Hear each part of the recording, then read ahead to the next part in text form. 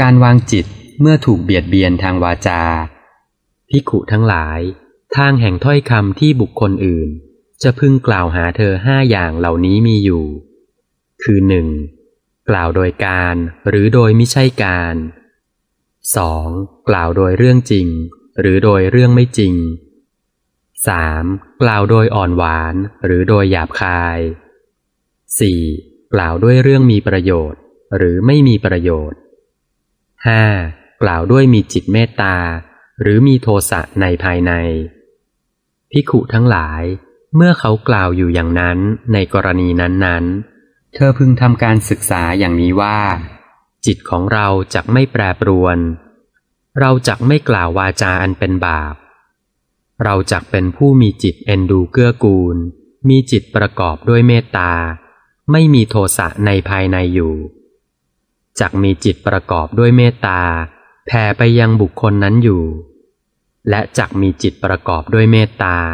อันเป็นจิตไพบูลย์ใหญ่หลวงไม่มีประมาณไม่มีเวรไม่มีพยาบาท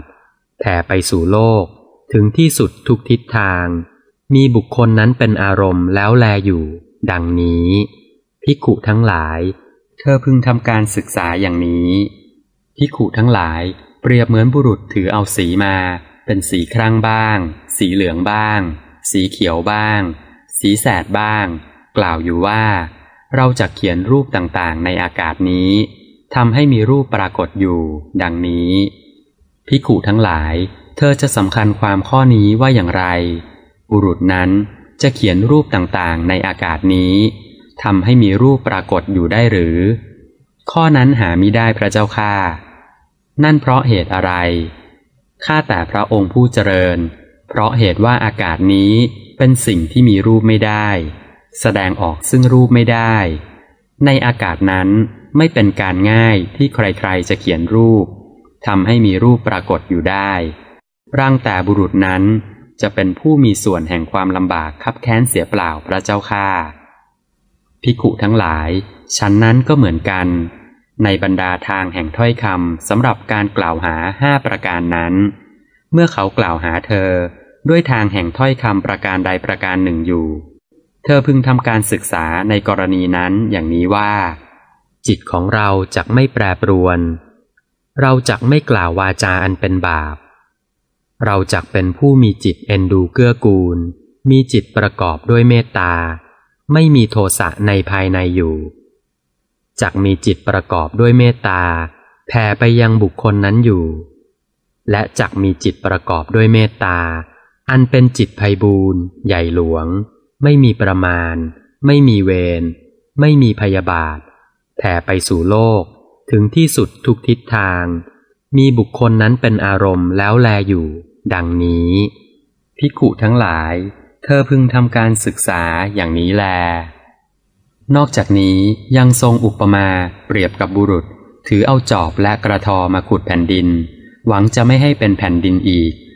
เปรียบกับบุรุษถือเอาคบเพลิงหญ้ามาเผาแม่น้ำคงคาหวังจะให้เดือดพล่านซึ่งเป็นฐานะที่ไม่อาจเป็นได้ภิกขุทั้งหลายถ้าโจรผู้คอยหาช่องพึงเลื่อยอวัยวะน้อยใหญ่ของใครด้วยเลื่อยมีด้าม2 ข้างผู้ใดมีใจประทุษร้ายในโจรนั้นผู้นั้นชื่อว่าไม่ทำตามคำสอนของเราเพราะเหตุที่มีใจประทุษร้ายต่อโจรนั้นภิกขุทั้งหลายในกรณีนั้นเธอพึงทำการสำเนียกอย่างนี้ว่าจิตของเราจักไม่แปรปรวน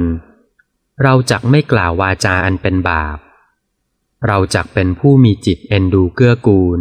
มีจิตประกอบด้วยเมตตาไม่มีโทสะในภายในอยู่จักมีจิตประกอบด้วยเมตตาแผ่ไปยังบุคคลนั้นอยู่และจักมีจิตประกอบด้วยเมตตาอันเป็นจิตไพบูลย์ใหญ่หลวงไม่มีประมาณ